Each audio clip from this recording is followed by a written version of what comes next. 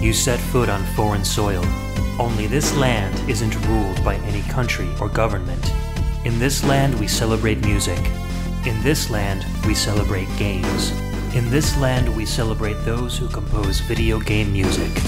Welcome to the VGMbassy.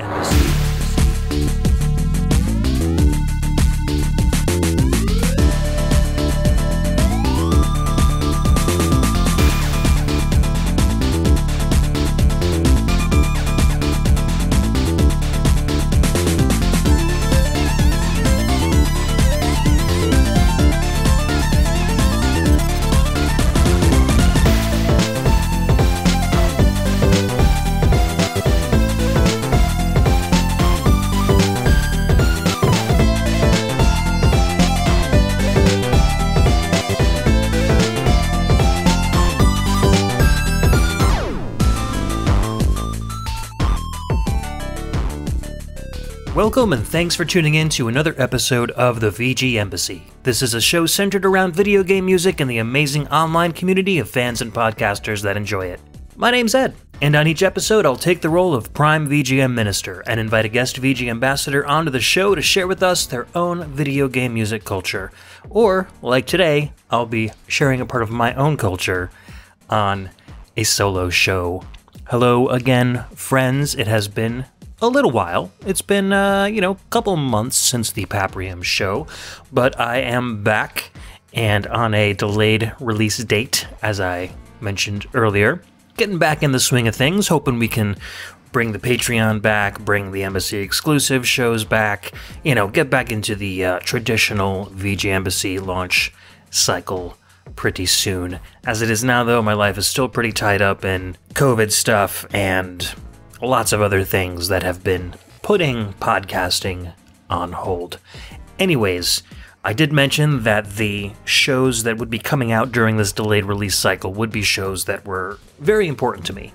And this is a show that I have been wrestling with releasing for a long, long time. To be honest, I originally pitched this show while we were doing Pixel Tunes Radio, and got shot down because it wasn't VGM enough.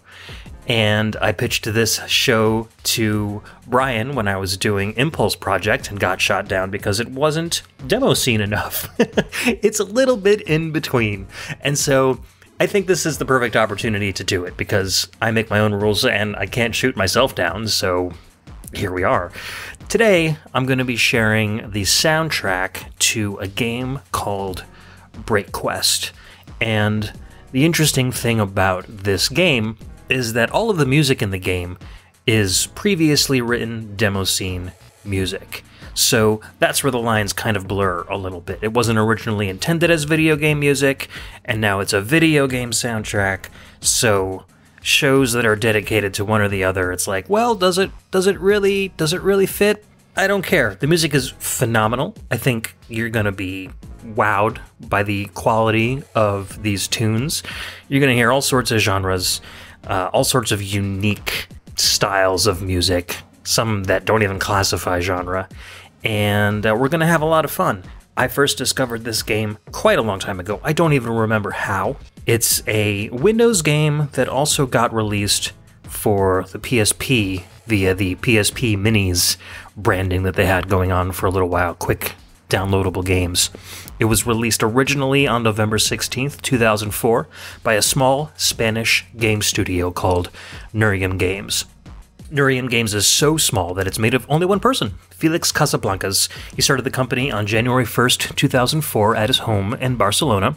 He grew up playing games on the ZX Spectrum. He became an IT tech later on in life, and he decided to leave the IT world specifically to create BreakQuest. So in July of 2005, after its initial release, Red Marble Games ported and released the game for macOS. And then 5 years later, in 2009, Beatshapers released a digital-only PSP port of the game as part of the European PSP Go launch, with the game releasing a year later in 2010 in the North American markets. In 2016, Felix graciously declared that the PC port of the game would be free to everyone, and released a universal activation key on his website. So you can go download it now and start playing as soon as this podcast is done.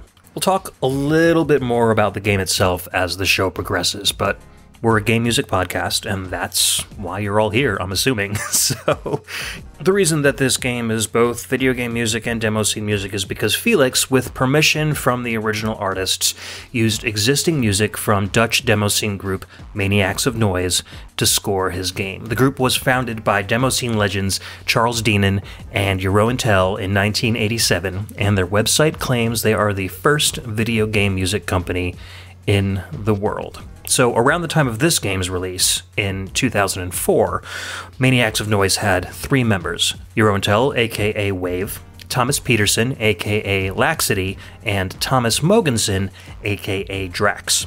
BreakQuest's soundtrack features compositions by all 3 members, but the vast majority of the music is from DRAX. So that's who we're going to be focusing on mostly today.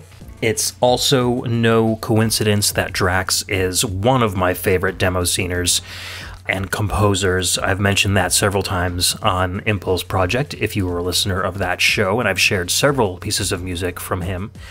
And this is kind of how I got into demo scene music, and DRAX's music became kind of like the benchmark by which I compare all other demo scene tunes, just because I was so enveloped in his music, I guess, by just playing this game. These artists have composed music for many different game systems, from the ZX Spectrum all the way up to streaming audio on modern consoles. But all of the music in BreakQuest is played by a built-in FastTracker 2 player. These are pieces of music composed in a tracker format, but without the sample size limitations of like standard Amiga mods, and with up to 32 individual channels of music. So for comparison, our dear friend the SNES, with its SPC 700 sound system, had 8 channels of sampled audio with sample size and bitrate limitations on each of those channels. This is 32 channels, so it's like smooshing 4 Super Nintendo sound chips together and eliminating the sample size limitation. The sky's the limit, more or less, when you're composing on this thing. There are over 30 pieces of music in this game. I've chosen around 15, but we're going to start at the top for the top of the show. We're going to listen to the title screen music. So, first up is No Expectations, which is a song by DRAX. This was written in 2001. So, let's take a listen, and we'll be right back.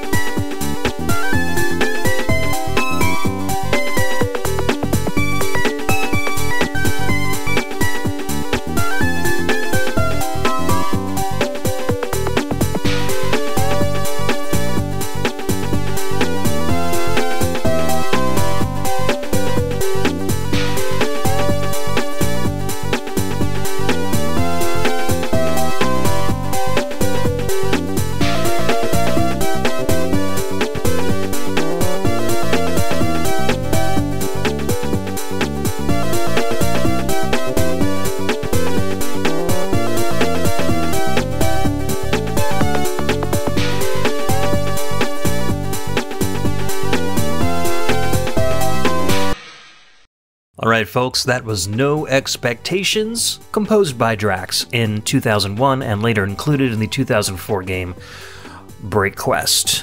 I can't listen to this song without picturing the title screen of the game, and it sounds like a great title screen theme too, even though it wasn't originally composed to be one. So I think as we go through the show, we're going to hear a lot of songs that maybe might not seem so traditionally VGM, and that's honestly because, this music wasn't really intended as such, but I think we'll also hear a lot of songs that you can listen to and be like, oh yeah, I can definitely hear this as being part of a video game. Some of the music in this game was used for specific events, and I'll kind of point those out as we go throughout the show, but a lot of the music in this game was, I'm not going to say randomly scattered, but you'll hear it multiple times as you progress. I really enjoy this one. There are 4 distinct parts. There's the percussion, there's the rhythm synth, which is kind of a little bit arpeggiated and just kind of drives along. There's the fantastic leads with some great solos, very, very playful, almost childlike solos. They're a lot of fun to listen to. And then the bass line. And I love DRAX's bass lines. They complement the song so well. They don't just blindly follow along with the traditional chords of the rhythm section or the rhythm keys. He's really, really good at writing engaging and fun bass lines. So you'll hear a lot of that in here. And I like the fact that it's called No Expectations, because you should not have any when you're listening to the music on this show. You're going to hear, like I said before, all sorts of different genres. The great thing about FastTracker is that you can load up whatever samples you want per song. This isn't like we're going to be listening to a Super Nintendo game where you'll load in your samples for the game and you have to compose every single piece of music with those samples. So we're going to hear lots of different kinds of music, lots of different moods, lots of different tempos. It's going to be fun. The cool thing about these songs being FastTracker 2 files as well is that they are all just kind of plopped in the game's file system. So if you download the game, you can just peruse the folders that come with the PC game and pick out all of these mod files and play them in your mod player. Or you can download the, if you're a Foobar 2000 user, which is a fairly popular music player for PC and Mac, you can download the OpenMPT component for Foobar, and that will give you native playback for these tracks and all other FastTracker 2 files, so you can listen to it right in your standard music player. But if you listen to it in FastTracker 2, OpenMPT, you're able to see inside the music file, as it were, and you can see all the comments, you can see the patterns and all the trackers. You can even edit the songs if you want to. I would never go so far as to disgrace or defile these amazing pieces of music myself, but if you wanted to, say, raise the volume, solo a couple channels out to listen to a particular part like the bass line or the drums, you're free to do that in OpenMPT. So it's really, really cool that you can take music out of a video game and kind of play with it like this. The other cool thing is that the FastTracker 2 format and most modern mod formats allow the composer to write their own notes inside the music. So I'll be sharing those as we play the music if there's anything significant that the composer wanted to share about the song, etc., etc. So the notes for this one reads, "This module is dedicated to my friend Klaus, who turned 25 earlier this year. I'm sorry this present is delayed a little bit." So this song was originally written as a birthday present for a friend, which I think is really cool, especially the playful nature of this. Like, it's a very celebratory track, and that really, really comes through on this composition. Also, usually with DRAX compositions, if you scroll all the way down the notes section, he'll like thank a whole bunch of like friends, family members, etc., do some greets, and at the very bottom, he'll usually put when exactly he wrote these tunes. And in this case, this song was started and completed on May 25th, 2001. So dude sat down one day and just banged out this whole track, beginning and end. That's pretty freaking cool. He's very talented and a very fast worker. You'll see that as we go throughout the show. Some of these songs take like a day or two, and I'm honestly, from the complexity of them, I'm surprised that he's able to do so much work in so little time. Before we move on to the next track, let's talk a little bit about the type of game that we are featuring here. Maybe for a little more context as far as what you're doing while you're listening to this music. So BreakQuest is a breakout-style game, and that means you control an object at the bottom of the screen, usually called a bat or a paddle, and it's responsible for keeping a small projectile in play, and that bounces off objects at the top of the screen in order to remove them from the field. In most cases, the current level ends when all the objects at the top of the screen have been removed, and the next level will begin. So, if you're familiar with Breakout, if you're familiar with any Breakout clones that are out there, you will be very familiar with this game. If the projectile that you're bouncing off of the objects at the top of the screen happens to miss your paddle and fall to the bottom of the screen, you lose a life, you get a new ball, you start bouncing it. If you lose all your balls, as it were, you get a game over. I was fortunate to own the original Breakout on the Atari 2600 as a kid, so that was one of my favorite games, and so I feel like I have a really good appreciation for Breakout games because I really understand like the roots, like how simple it was originally, and I got good at Breakout on the Atari 2600, so it's a great kind of you get that little kid muscle memory, you know, so I tend to kind of like cruise through Breakout games really easily. This one was a good challenge. So the other cool thing about on the Atari 2600 days is they had analog controls. They had it's called a paddle. You just hold it in one hand and there's a dial that you turn with the other hand and a little button for your thumb. And so you could control very precisely the bat or paddle at the bottom of the screen. It got a lot more difficult when you were doing it on the NES or the PS1, where before analog controllers were made, it made it really hard. So with most PC Breakout games, you will use the mouse to move back and forth and bounce your ball back and forth. Most Breakout games use, you know, basic math and geometry to calculate the route of the ball and the angles it will take during a ricochet. It almost always goes in an exact diagonal line, will bounce off a wall and, you know, ricochet off at a perfect angle.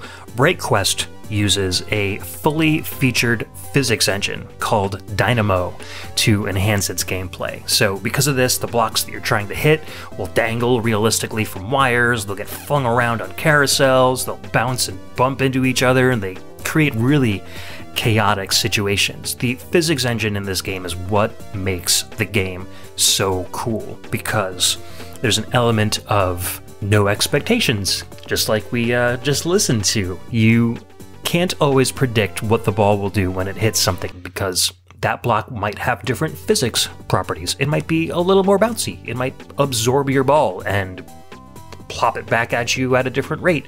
It might swing around on a pendulum and knock your ball on its second swing back as the ball returns to you. It gets pretty freaking crazy. And I think that's what makes it feel so modern. Like, even though this game was released in 2004, I still play it today, and it still feels fresh and impressive. Very, very impressive for the type of game that it is. As far as the plot goes, there's not too much going on with it. Verbatim from the website, it reads, "A huge corporation rules the world by making thousands of TV channels and shows for people to watch. Everyone becomes addicted, starting the destruction of human intelligence. The player has to put up a transmitter to stop the satellite signals and end the corporation's rule." So it's a little commentary on humanity getting lazy.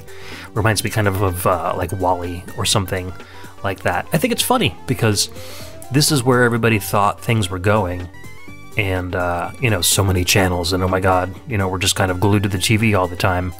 Now television channels don't mean much, like everybody's doing on demand and Netflix and stuff. It's a different kind of addiction, but I think putting up a satellite to get rid of TV stations is maybe a little bit of a dated way to end capitalism.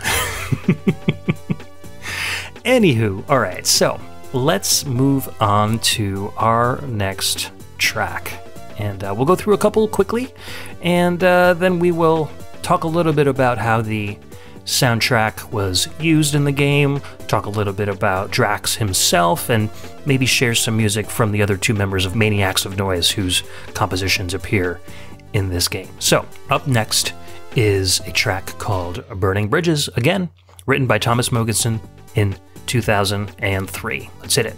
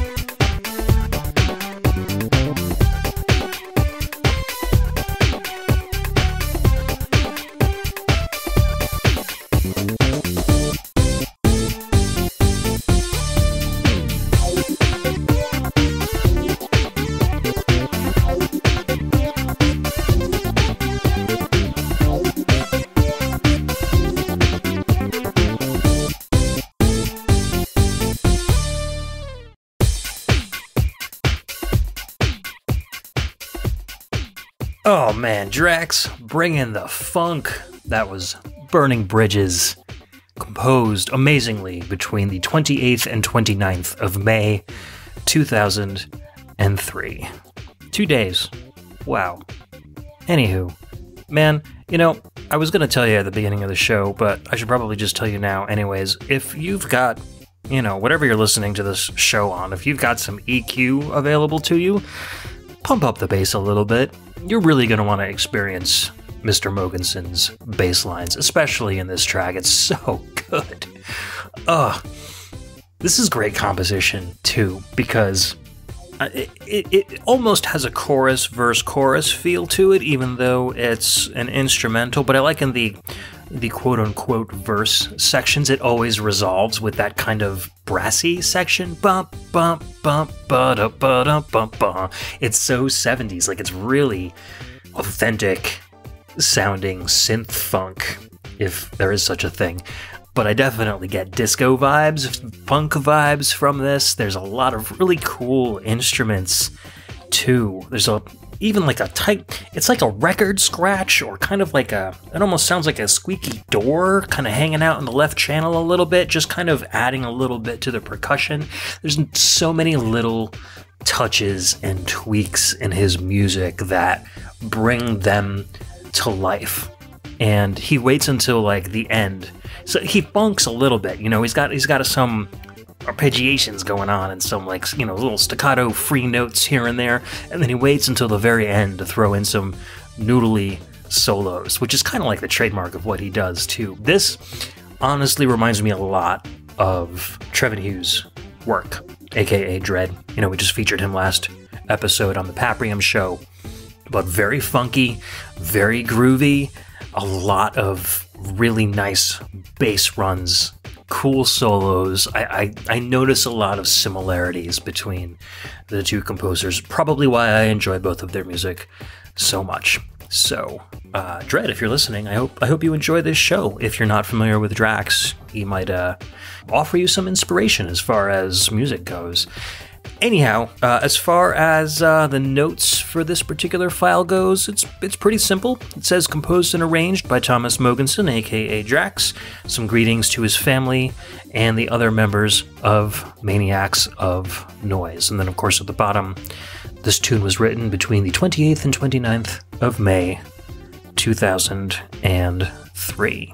All right, so let's jump right in to the next piece of music. I think you all are going to enjoy this one as well. This one is called Quick Step. This one's a little bit older. This one was written in 1997, although I think you'll see that even though this was earlier in his musical career, it doesn't mean that he was any less talented or capable of writing excellent tunes.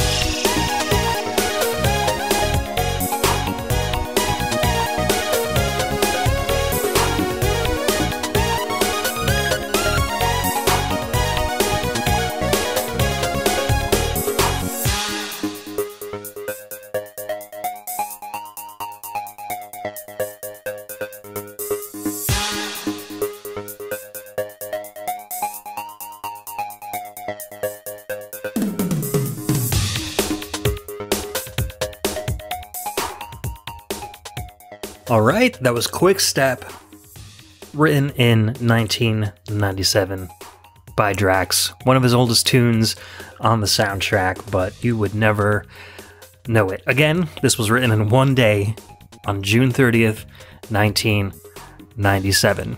I feel like this one has a very late 80s, early 90s feel, which I guess kind of makes sense. This was written around the late 90s, and video game music and demo scene music always tended to kind of follow a little bit behind musical trends. So this one would kind of align with that. I think I'm going to call them verses and choruses again, but the setup kind of feels like a Paula Abdul, Janet Jackson kind of a tune. And then when that chorus part comes in, it has gosh, I don't know, Huey Lewis in the News, or maybe a very, like one of Prince's jazzier tunes kind of a feel to it. Very uplifting, again, very brassy. He really likes that stuff. It feels really good. And then about 2 minutes in, like 30 seconds before the song ends, it gets really ethereal. Like everything kind of raises and you get these crickety sounds that are like sweeping from the right to the left channel, and things feel much more layered and textured. I really like that part, and I wish it would go on for a little bit longer, but then he just loops it right back into the beginning of the song and makes you want to listen to it all over again. So it was really cool. I really like this track. One of the other interesting things in the liner notes is that he lists his home address and his phone number with a note to contact him for music commissions or contracts. Can you imagine doing that nowadays? Just putting a piece of whatever out on the web and attaching your home address and your phone number to it? Different world, I guess. The internet was a much, much smaller place in 1997, and the BBSs and forums that these tracks were being shared on was an even smaller population, and probably a very tight-knit population, so maybe giving out that information wasn't that unsafe as it was. And hey, you know, tapping on your temple, nobody can dox you if you already have given out your information, right? There you go. You gotta beat the jerks at their own game. So let's move on to our next track. Let's change up the mood a little bit with an absolutely sultry tune. This one's called Solitaire. This was written again by Thomas Mogensen, aka DRAX, in the futuristic year 2000. Be right back.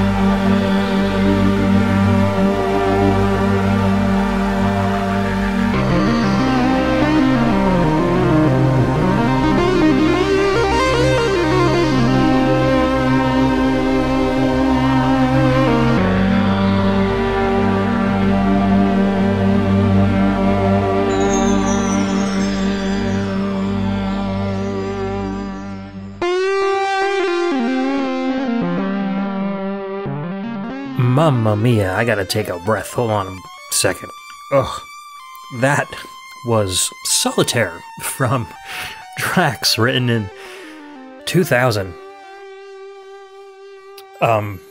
Yeah, I can't listen to that song without feeling whatever DRAX was feeling himself when he wrote this. How do you sequence music but simultaneously make it sound so emotional? I'm gathering by the name of the tune Solitaire that this is a track about loneliness and about maybe the sadness that comes with being lonely. It feels so wistful. There's no percussion whatsoever, and it's just a little bit of chimes and that, just like I said before, sultry lead synth, which I think it apes a guitar pretty well. I think I could see, like, you know, Steve Vai standing on a rocky cliff in the sunset with wind in his hair, just kind of soloing out this thing with a tear running down his face. And then for accentuation, some broad synths come in and just kind of wash downward during some of the more intense note runs. Really, really good stuff. I said at the beginning of the show, you know, to expect different genres, to expect different styles. I think this,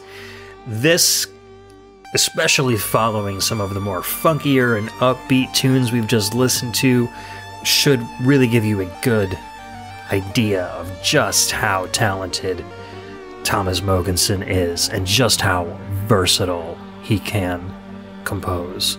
Such good stuff. And it's so weird playing a breakout game to a track like this. It just feels like, I don't know, I want to cry, but I'm also really getting into this intense game at the same time. This is a pretty good place to talk about how the game is set up and how the music is used, because this music stands out in my mind, particularly because of how it's used and how different it sounds from a lot of the other music on the soundtrack. So the game features 100 unique levels, and I mean, like, truly unique. Each level has an entirely different art style, an entirely different color palette, new sets of items and destructibles, and different physics for every single one.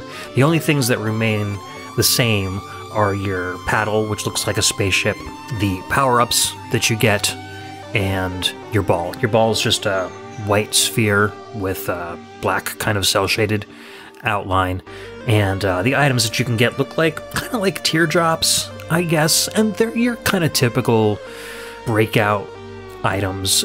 They can make your ball faster, they can give you a multi-ball, the ball will split into 3 different balls, they have to kind of like juggle. They'll make your paddle wider or smaller, it'll change the shape. You can get one that like makes it seem like your paddle is on ice and it kind of slips and slides back and forth. There's a drunk ball power-up, which makes your ball kind of waver back and forth like it was a drunk driver. There are some really creative ones, but all those power-ups remain the same throughout the entire game. But as different as all of the levels are, there are some levels that have like similar feelings or themes. As an example, Solitaire usually plays during levels that have some sort of fire or heat element to them. Like one level might have you breaking apart a cel-shaded pixel art image of the devil. Another one might be like in the desert somewhere. Another one might be like inside a furnace. I really do applaud the music selection choice for each of the levels in the game, even though some of them repeat, because each one really complements the visuals that you're seeing on the screen nicely, and it really enhances the feeling of the game. So while it's nice and toasty all up in here, let's listen to one more track that keeps the temperature quite high. We're going to listen to a track called Baked Beams, that's with an M as in Mary. This was written by DRAX 1 year later in 2001.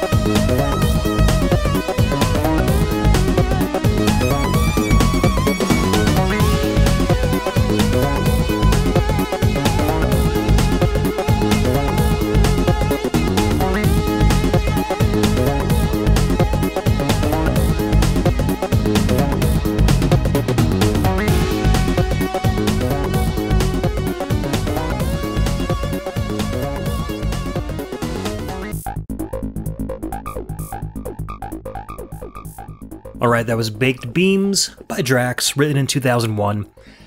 Did you guys hear it? Did you guys hear the motif? Da-da-da-da. He does that in No Expectations as well a couple of times. These songs feel like they're paired together. They were both written in 2001, so it makes sense that maybe he had that little run on his mind and kind of composed these two tracks as complements to each other. This one feels a lot darker. Like I said, a lot more toasty. It has kind of a Middle Eastern or like an Egyptian vibe to it. There are a bunch of levels in this game that do involve like pyramids or hieroglyphs, and you'll hear this track play in those levels, I think because of that. But then at the end, he decides to just get super duper funky. And I'm not sure why. I think it works. I mean, it's just before the end of the track, so it just kind of like gives things a little punch of energy. His later tracks, like 1997, he was like giving out his phone number and his address. He's like, here, come meet me at my house and I'll make you some macaroni and cheese. But later on, his notes get much more sparse. So I don't know if this was another track that he wrote in the course of one day or not. You know, maybe he walked away from the song for a little while and then sat back down and he was like, yeah, maybe I'll do some funk. Although knowing him, he did the song one day and he was like, that was before lunch and after lunch. I don't know. Maybe that macaroni and cheese really put him in a funky mood. Good song though. Again, bass lines are just killer. So groovy, and it's just so much more than just the backbone of his songs. He really uses it to accentuate his percussion. I really dig it. So let's talk a little bit about DRAX. Who is the man that's composing all of these amazing tunes? Well, as I said already, his name is Thomas Mogensen. His first handle was actually Wolfman, which he says he's pretty embarrassed about, but that he was only around 12 years old at the time when he started writing music. That's pretty young for a demo scener. He had a friend Tiger from the demo group Noise, and he suggested DRAX for him, which he's kept ever since. It was probably a pretty unique name back in the day, and it used to be pretty easy to search for him on Google and get lots of demo scene stuff. But since the popularity of the character DRAX, spelled exactly the same way, played by Dave Bautista in the Marvel Comics Universe movies, you Google the name DRAX and you'll be lucky if you go like 100 links before actually getting to anything remotely involving Thomas Mogensen. It's a shame, so you really have to kind of like narrow your search down to DRAX demo scene or DRAX Maniacs of Noise, something like that, in order to pull information from the web about him. He first started making music on the Commodore 64 in 1988. He joined the group Vibrance in 1989 as the third member. He composed like almost 1,000 tunes on the C64 alone, but he's also composed hundreds of other tunes for other computer formats. He joined Maniacs of Noise in 1996, and he credits his brother Ole for influencing him and getting into the scene. He was a programmer and he worked doing demos, making graphics, composing music, and swapping programs and stuff. So Ole did a little bit of composition, and that really caught Thomas's attention. They started using Rob Hubbard's original player and Sound Monitor 1.0, just started noodling around with music and ended up really enjoying it, and the other members of Noise saw his talent and brought him in to start coding and writing some music for some demos. Then he went on to a group called Bones. After a while, being a native of Denmark, and Jeroen Tel also being a native of Denmark, contacted Thomas and was like, do you want to come and join Maniacs of Noise? And DRAX was a huge fan of that group and their work, and he didn't hesitate for a moment. He joined right up, and he's been kind of a member ever since. Maniacs of Noise tends to be just Jeroen Tel at this point, but I don't think DRAX ever officially like announced a departure, so most websites will say that he's still a member. However, if you go to the Maniacs of Noise website, it'll pretty much just be Jeroen Tel's work. But anyways, in addition to his mind-numbing collection of Commodore 64 songs, he's also composed several hundred pieces of Amiga mod music and its modern derivatives, like we're listening to today. He's from Aalborg, which is a city in northern Denmark, and he's a bona fide video game music composer as well as a demoscene composer. He's written original music for a few Game Boy Color games, like Jim Henson's Bear in the Big Blue House, Jay the Lion, and The Land Before Time. Mostly European-only releases, but a couple of them ended up coming out over here as well. Okay, you guys ready for some more music? We'll stick with the themes. We're going from hot and sultry to the opposite, cold and spooky. Sometimes levels have a haunted theme to them. There might be ghosts that you have to hit or avoid, moons hanging in the air, scraggly vines to break apart, monsters flying everywhere. In most of those levels, you will hear a track called Death Wishing Well. This is one of my absolute favorite compositions from DRAX. I also featured it on Impulse Project a number of years ago, and I'm sharing it again today. This was written in 2003. Enjoy.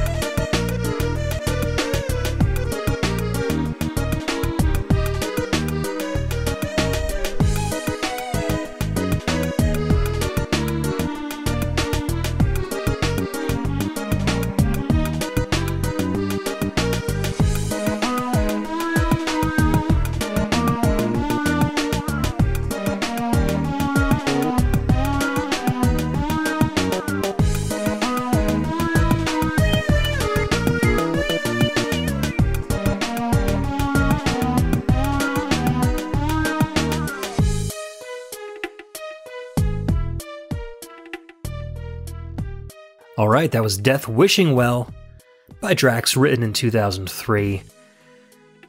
spooky, but maybe a little like Eastern European or Mediterranean. I don't know, the accordion interlude gives off like a very Romanian gypsy vibe, maybe even a little Italian in there. I don't know, it's got a very European percussion and rhythm section, and then over it I can just see people like dancing in a field surrounded by wooden trailers or something. I don't know.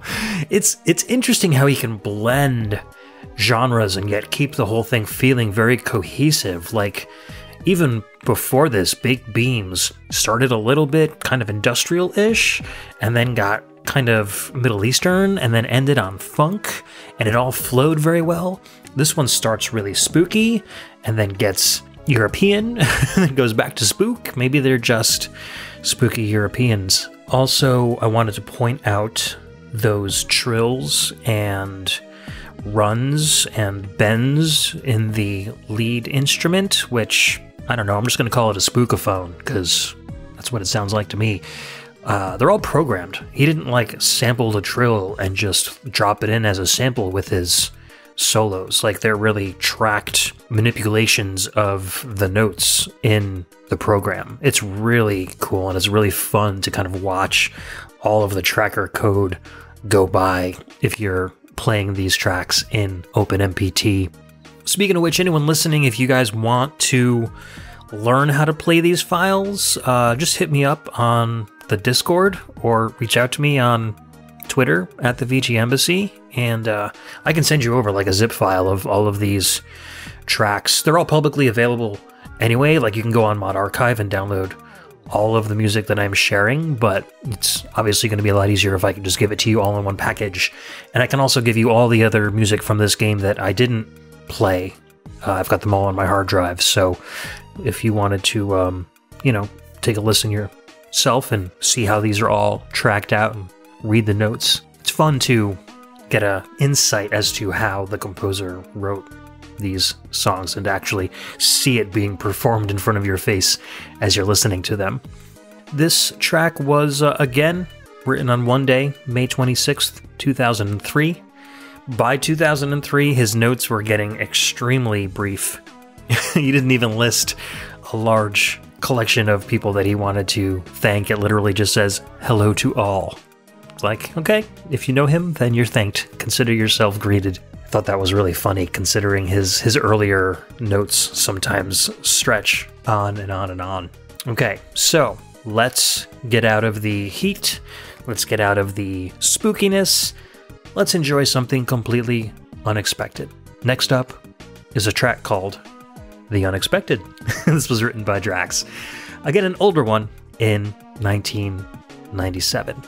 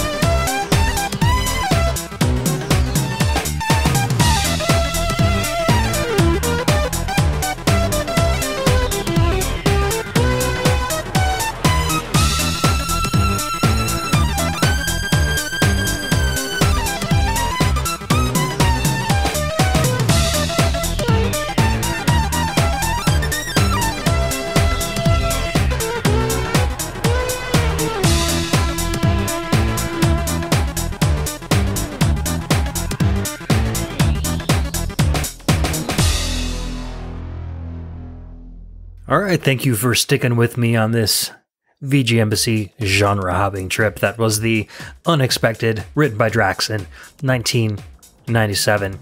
Maybe he called it The Unexpected because it's not a lot like the other stuff that he's written. It's very rock, like you don't expect to hear distorted guitars, especially in like a metal kind of chuggy riff from DRAX himself. I love the really aggressive arpeggios in this. They are relentless and they are just scaling up and down like crazy.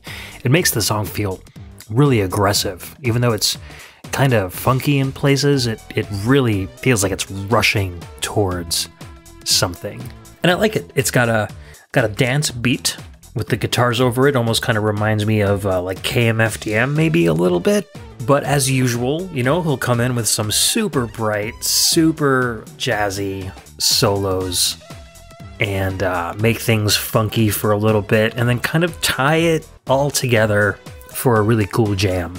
This was written over a 2-day span, which is long for him, December 7th and 8th of 1997.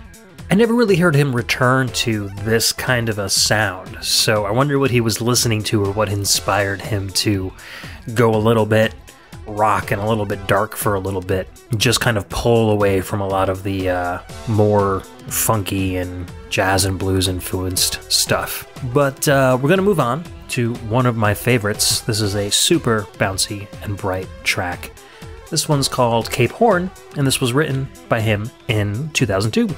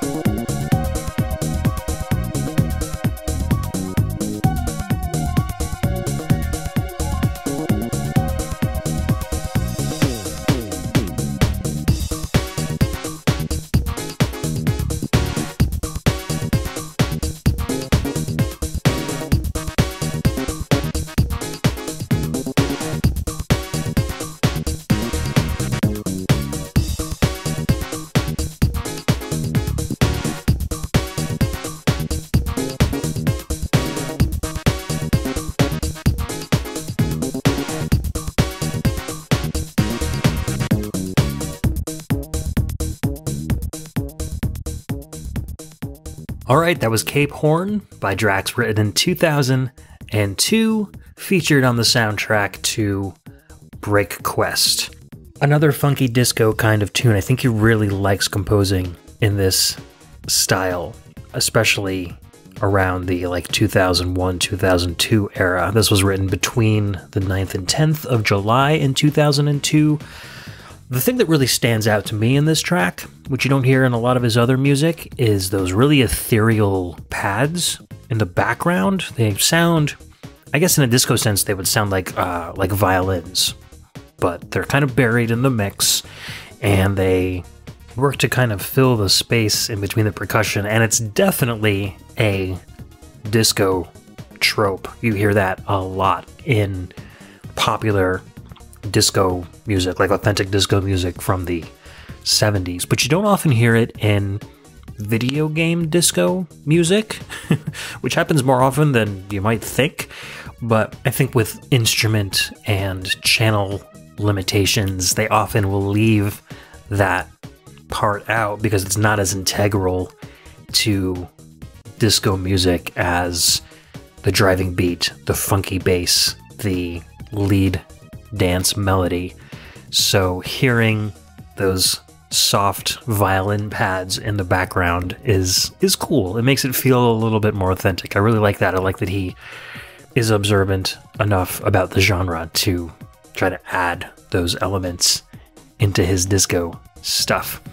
And it's great video game music. Like, I think disco is really good video game music, and not enough people use it. I think maybe because the genre has so much of a era association, if you know what I mean. Like, you hear disco, you immediately think 70s, and if you're not seeing 70s on the screen, there's going to be some sort of a disconnect there. It's unfortunate because it's really good music to listen to, especially while you're playing a video game. Super bouncy and bright. So let's move on from like an authentic genre piece to something that sounds very video gamey, which is interesting for a change. This was written in 2001. It's called A Fragmented Cowboy's Lullaby.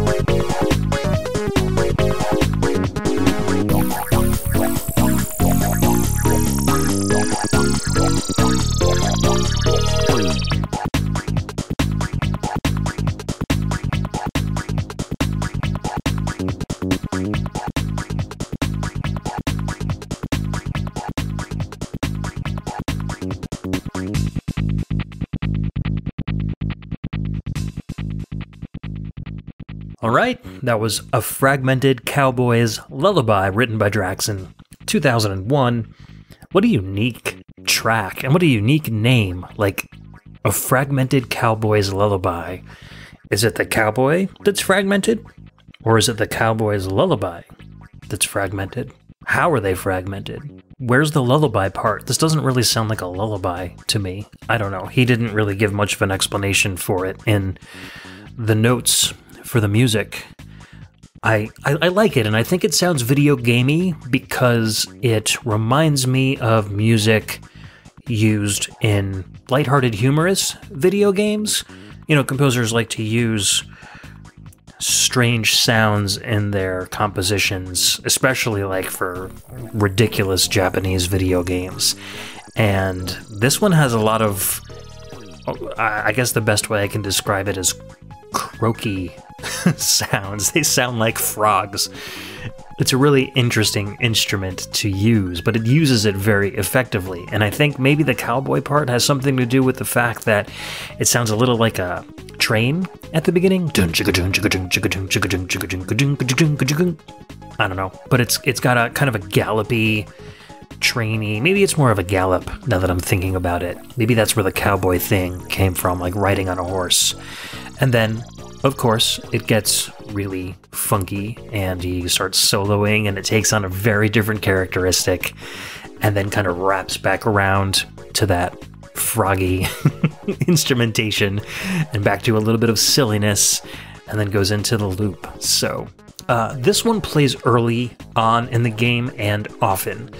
This is one of the tracks I most closely associate BreakQuest with. And since a lot of the levels are kind of bright, silly, and funny, this one ends up playing in a whole bunch of them. So we're going to transition a little bit away from music that DRAX has composed. I wanted to feature the other two composers on this show a little bit, since they do have a couple of tracks that are featured in the game, and it's a good opportunity to get you guys familiar with a couple of other demo sceners, even if they are all from Maniacs of Noise. I mean, Jeroen Tel is not a unknown name by any stretch, but you guys might have heard a lot of video game music by him, so here's an opportunity to listen to a couple of demo scene tracks, at least ones that I am familiar with. But we're going to transition slowly, and by that I mean the next track that I'm going to feature was written by DRAX, but it's a cover of a song that Jeroen Tel, aka Wave, wrote earlier. So this is a song called Noisy Pillars 2001, and it is a cover of a song that Jeroen Tel wrote for the C64 back in 1987. I'll talk a little bit more about the process behind this when we come back.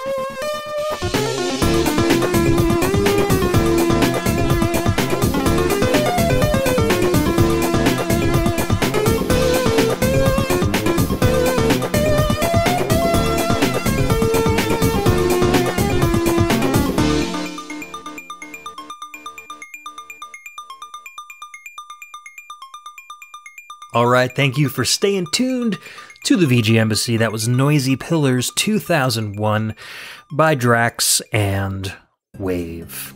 This is one of what I think is DRAX's best sounding compositions for sure. The arrangement of this track is phenomenal. The instruments are perfectly selected. It is just driving. It doesn't feel like a mod tracker tune at all. It feels like, you know, somebody was just composing without any restrictions whatsoever. I love how it ends with that little like arpeggio that just fades, and what he does is he just takes that last pattern of music and repeats that pattern over and over again. It's pattern number 15. It just goes 15, 15, 15, but each time he lessens the volume a little bit until it just completely fades out. I thought that was a really cool way to end the track. And he's got some copious notes in this one. So Noisy Pillars 2001 was originally composed by Jeroen Tel, as I mentioned, and in the notes he says, rearranged and further composition by Thomas Mogensen, aka DRAX. This module is based on an old C64 tune Jeroen composed in 1987 called Noisy Pillars No. 1. I added some things to the original arrangement, some things, and from song position 0A, I added something which hasn't got anything to do with the original C64 tune. Started August 22nd, 2001, completed August 23rd, 2001. The interesting thing here is that the Noisy Pillars tune that DRAX covered here is actually song number 3, and not Noisy Pillars 1, like he mentions in the notes. This appeared in a one-file C64 demo of the same name, released by a demo group called Scoop. Charles Deenan, who was later a founding member of Maniacs of Noise, wrote most of the code for the demo, and Tel wrote 3 pieces of music for it. So if you were to rip the sound files, this would be number 3 in the SID file. So what I thought I'd do is maybe share a little bit of the original Commodore 64 tune that Jeroen Tel wrote, so you guys can get a little feel for what DRAX added to the composition. So let's take a listen to a snippet of Noisy Pillars No. 3, composed by Jeroen Tel on the C64.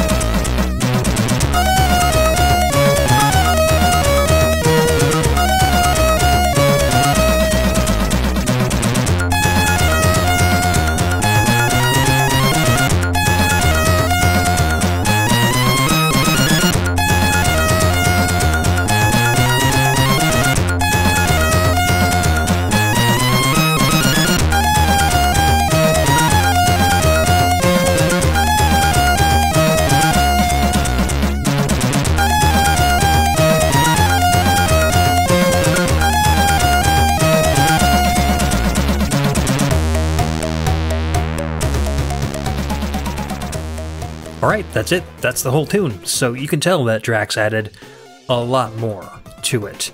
And I really also like that after the full phrase of the initial lead instrument, where it changes key, in the remake that DRAX does, he adds some more backing instrumentation to that. And of course that would be much more difficult to do on the C64 with only 3 channels of audio. But when DRAX does it, it not only lifts upward, but it also feels way more powerful with that extra oomph coming up from the backing instrumentation. So really well done. There's a couple of really nice dynamic rests with the reverb kind of you hear that snare kind of like echo out during the rest, and then it picks back up again, and it happens a couple times. And then at the end, of course, DRAX just decides he wants to go crazy and do a little soloing, and none of that appeared in the original. So I feel like this was a good track to show off, because it really shows how he can take an existing decent, the original is not bad at all as a Commodore 64 track. It's great, especially for one composed as early as 1987, but to cover it and just enhance it and take it to a much higher level, it's really cool to kind of experience that. Like I said, I was using this song to kind of transition from some DRAX tunes into a couple of other tunes from the other composers before we close out the show. We will return to DRAX. We're gonna play the show out with a final DRAX composition, so we're not saying goodbye to him just yet, but we're gonna say hello to Wave himself, Mr. Jeroen Tel. And first up, we're going to listen to a track called In My Life, My Mind. And he wrote this one in 1999. Be right back.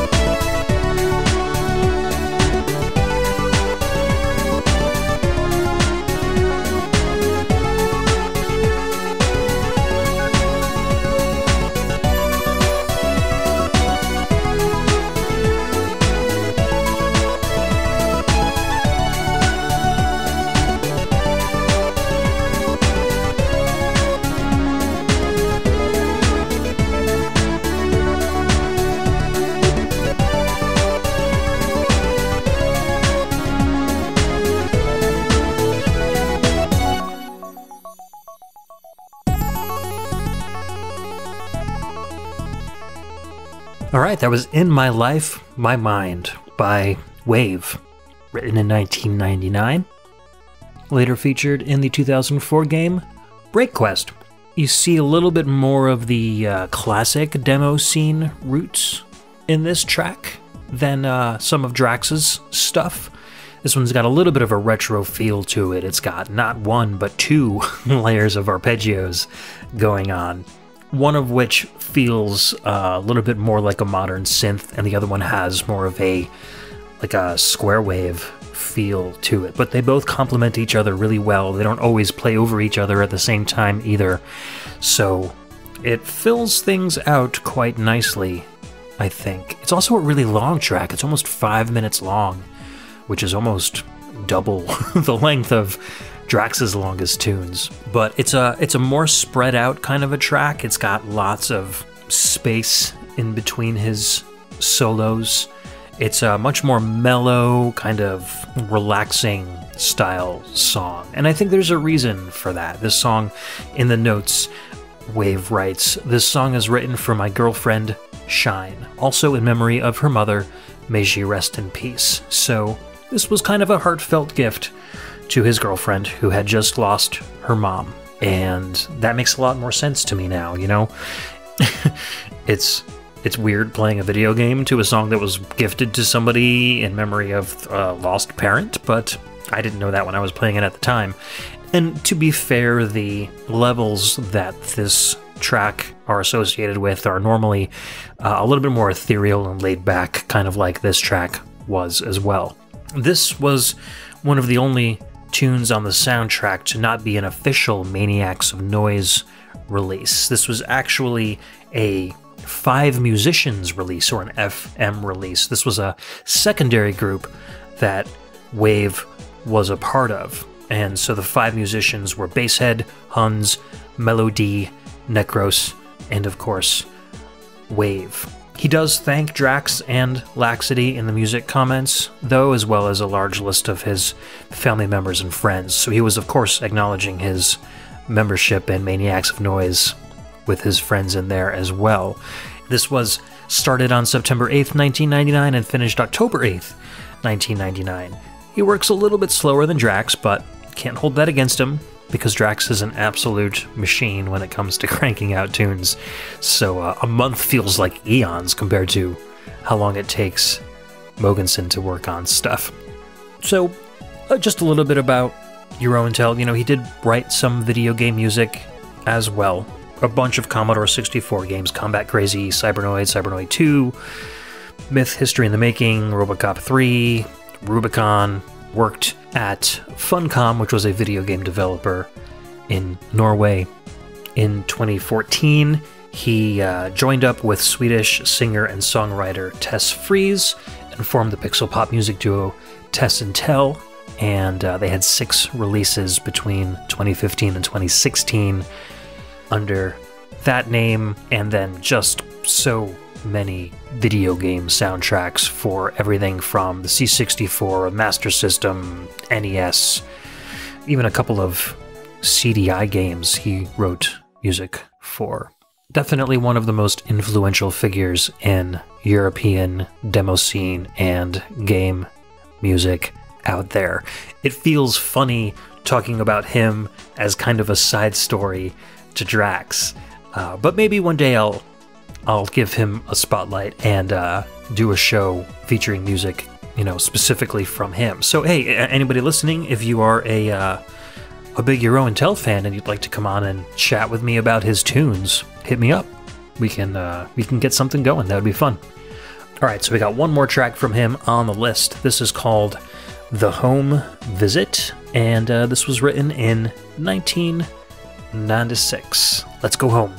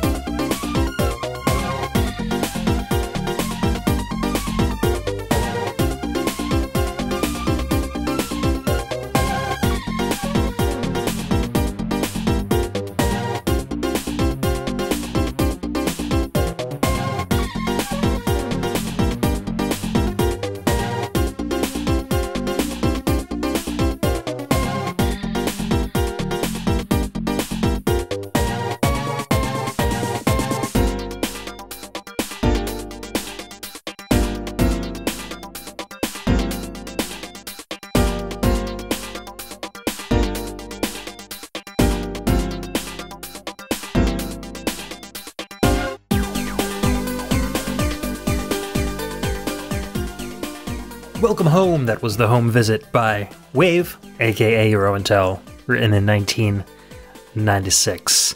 This track seems like, to me anyway, it starts off with Jeroen Tel at the composition helm, but that B section really feels like DRAX to me. The layered arpeggios kind of stop, and you get that funky bass with those solos over it. It just feels really similar to what we've been listening to throughout the majority of this podcast. Wave doesn't credit DRAX at all for the writing credits in the notes for this particular song, so I'm guessing that he would have, had he helped out on the track. So instead, I just feel like maybe Wave is kind of aping DRAX's style for a little bit, or maybe it was the other way around. Who knows? I don't know which came first, the chicken or the egg in this part, but I really like this one. It is just a very well-produced composition. I think one of the things that Wave really excels at, maybe a little more than DRAX, is mixing. He knows when to hold back the volume and the velocity of some instruments and let the other ones kind of shine through a little bit more. I feel like DRAX pushes everything to the front a little bit, and when you're working in like funk or disco, that works great. When you're slowing things down and getting a little bit more of a relaxing feel, having all those instruments front and center, you get kind of a disconnect. It feels a little overwhelming, but then trying to be relaxing at the same time. And Wave just has a better feel for where to put instruments in the mix. It's just my opinion, but I'd love to have a conversation about that if you have a different opinion on that. Speaking of opinions, I'd love to hear what you guys think about this music. If you are not familiar with demoscene, are you getting more interested in hearing some more music from some demoscene composers? I'd love to point you to some of my favorite episodes of Impulse Project if you wanted to reach out to me and ask. And would you like to see more episodes of the VGMbassy featuring video game music by demoscene composers? I would love to kind of moosh two of my interests together and visit more themes like this. There's actually a sequel to this game, though not by the same developer, called BreakQuest Extra Evolution, which does include music by individuals in the demoscene. It's not necessarily FastTracker 2 music, but if you guys are interested, I could possibly do a show on that as well. I have not played the game myself, but I've listened to a sample of the soundtrack, and it is lovely. I just don't have a Vita where I can, experience the game. Always happy to share good music from soundtracks, though. Alright, so we've got one last track before we play our outro track. And this is the one and only track from Laxity that we're going to be featuring on the show. He only had 2 pieces of music in the game. This one's called Hypnetic, and this was composed by Laxity in 1997.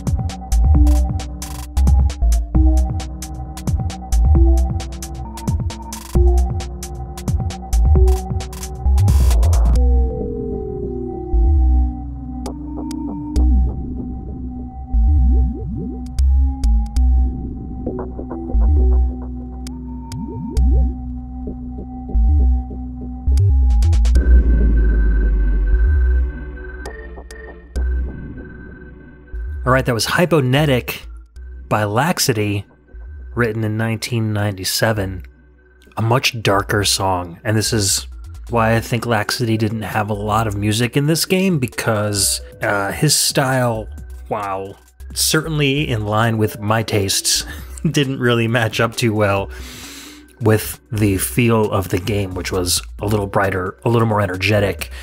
Laxity likes to write in drum and bass and kind of an ethereal trip-hoppy style. Lots of really strange sound effects. Parts of this reminded me of the music that plays in the caves in like the Earthbound and Mother series. Again, very ethereal, little like tuning in a ham radio sound effects, and just, I don't know, makes the listener like want to tune in and like figure out what the composer is trying to do, and then the beat finally catches and it moves on. It's really interesting stuff. I really like Laxity's stuff. Not featuring him last because it's least, simply because, you know, there's only 1 or 2 tracks available to choose from, so I wanted to go out with kind of an interesting note. His real name is Thomas Petersen. He's also from Denmark. Among all the tracks, this one, Hyponetic, and another one called Rocket Dancing, were in the full soundtrack. Mainly Laxity was a C64 musician and coder. He actually wrote a few C64 music editors and players himself, one as recently as 2006 when he released a program called Sid Factory, which was an app for playing music directly on the Commodore 64. Folks, that is the show. That's all the music I've got for today. I hope you enjoyed it. Like I said, if you want to hear more of this, let me know. I can supply the full soundtrack to you. If you want to hear more demo scene music on the show, I will definitely work that in, as long as there's some sort of video game music association there. You know, I don't want to go too far outside of VGM, being the VGMbassy and all.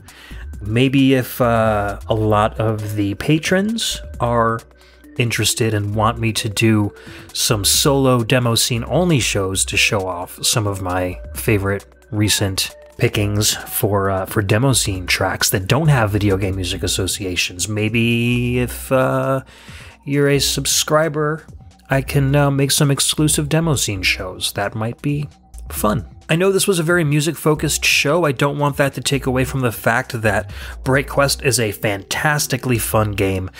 It will run on potato computers and computers with giant video cards running the latest Windows 10 build like mine. It's a very well-crafted game. I've never had it crash on me.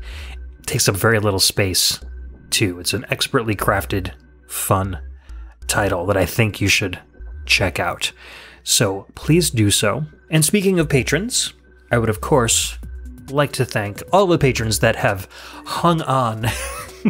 I've kind of deactivated my Patreon lately, and I appreciate all of you who are still on my Patreon.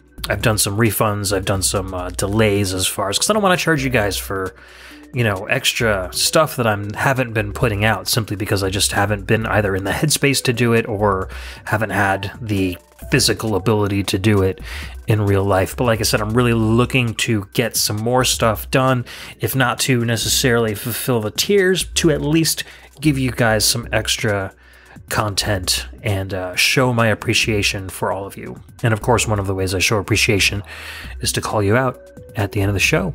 So let's start with that. At our tourist level, of course, Cameron Childs, aka Bruce Irons of the Mad Gear Band, Chris Murray, The Last Weekend of VGM Fight Club, Bedroth from the Very Good Music Podcast. At our VG Emissary tier, Chris Myers, Chris Steenerson, Gannon11, and Jordan Worma from the Table to Stage Podcast, Kyle Kroll, and The Dyad. Our audio attaché members, Cameron Worma, Carlos from the Heroes 3 Podcast, Scott McElhone, and Dan Lawton. At our special agent tier, Ryan Steele and Volt Supreme of Volt Supreme's VGM Dream Stream Machine, and our VG ambassadors. Newcomer, Frankly Zappa, thank you so much for becoming a VG ambassador. Truly means a lot to me, and it's very appreciated. And of course, the patron saint of all VGM podcasts, Alex the Messenger. I'd also like to thank Indira for the art, and Trevin Hughes, aka Dread, for the podcast theme song. If you want to find me on the web, go to VGMbassy.com. That's where you'll find a link to my Discord, where you can hang out with me, VG ambassadors, friends, and family, and chat about VGM, real life, video game life, etc., etc., etc. Or head over to Twitter at the VG Embassy and say hi. And you can also obviously find us on iTunes, Spotify, Stitcher, Google Play Music. Am I forgetting any? I don't know. Basically, anywhere you can find podcasts, you'll find the VG Embassy. We are everywhere. As promised, I will play you guys out with another DRAX tune. This one's called The Quest. It was written in 1997. It's the first piece of music he ever entered in a competition, namely a party called The Party. Somehow, the song never got played at the party, unfortunately, and wasn't entered for voting. But the details are murky on why, which really sucks. Like, imagine writing what you think is a fantastic piece that you want to submit to a demoscene party, and they forget to play it. I think based on this track, which you'll hear soon, it probably would have won too, which is a shame. I'm pretty sure this is the track that plays during the ending scene of the game once you beat all 100 levels.